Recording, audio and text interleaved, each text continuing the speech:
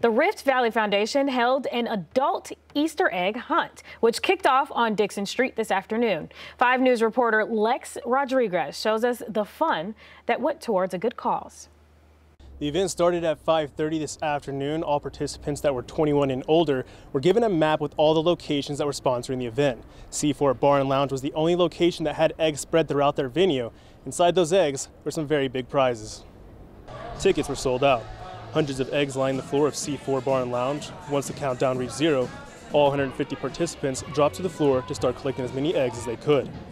Some of the prizes inside the eggs were vouchers for TVs, Apple AirPods, bar tabs, golf passes, and even cash. Once all of the eggs were gathered, participants hopped onto Dixon Street to continue the hunt. Shannon Boyd from the Rift Valley Foundation hosted the event.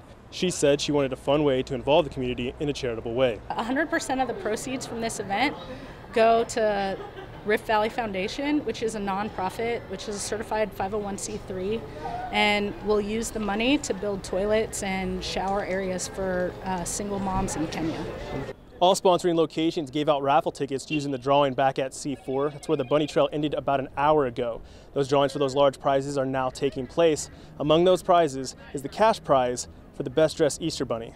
In Fayetteville, covering news where you live, Lex Rodriguez, 5 News. That looked like a lot of fun. The Rift Valley Foundation said they raised over $6,000 tonight. Their hope is to install at least 12 to 15 showers and toilet areas, for single mothers in Kenya.